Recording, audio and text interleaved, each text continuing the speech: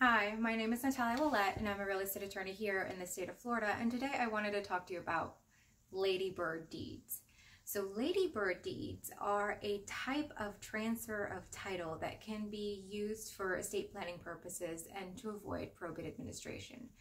A ladybird deed is often thought of as a transfer of title from you to you as a life estate and then to people as a remainder. But the difference is that this isn't a typical type of life estate kind of a transfer. It is actually a life estate with retained authority, with retained powers in the grantors. So let's say that my grandmother decided to do a ladybird deed for purposes of estate planning. Now, my grandmother is a person with no current surviving spouse. She doesn't have minor children, and so she doesn't have to be concerned with the Florida constitutional constraints on devises when there's homestead in place. There's different rules for that, which you would have to take into account for a ladybird deed. But let's say older person, no surviving spouse, and she wants to be able to keep a life estate in the property that she's living in, but give it to other members of her family if she passes away so they don't have to deal with probate.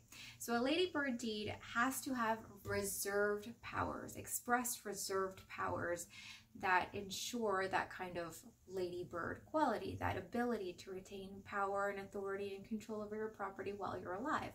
And that would be express powers to possess the property, express powers to enjoy exclusive benefit of the rental income that comes from it, exclusive authority when it comes to encumbering it, mortgaging it, pledging it, gifting it, and also the express authority to terminate that deed, meaning to cancel the deed, the express authority to terminate the interest of the remainder men, the express authority to sell the property without any of the remainder men having any authority, any say in it.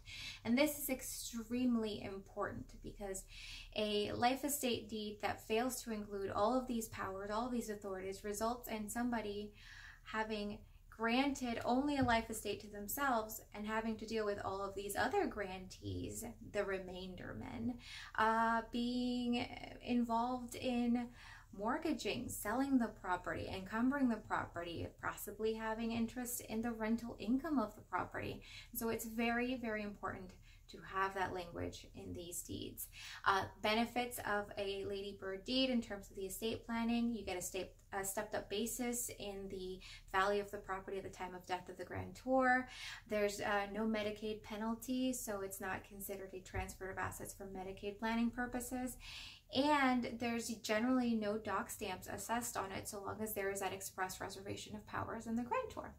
So hopefully this has been a useful tool for you, and good luck out there, everyone.